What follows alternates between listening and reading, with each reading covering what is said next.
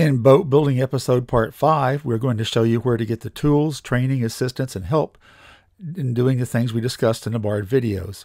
We created a series of posts supporting these BARD videos at propellersafety.com/propeller/BARD. We have links to all the training videos along with a description of each one there.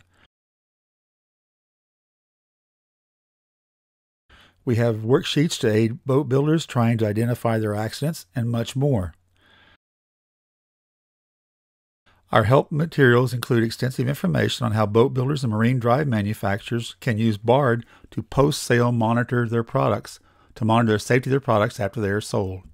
We also supply a chart showing how BARD can be integrated with other data to monitor the safety of your products post-sale.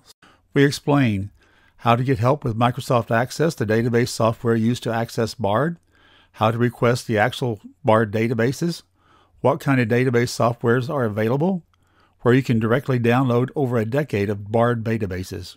We explain how to predict misspellings of your boat company name and your manufacturer ID code, or MIC, in BARD.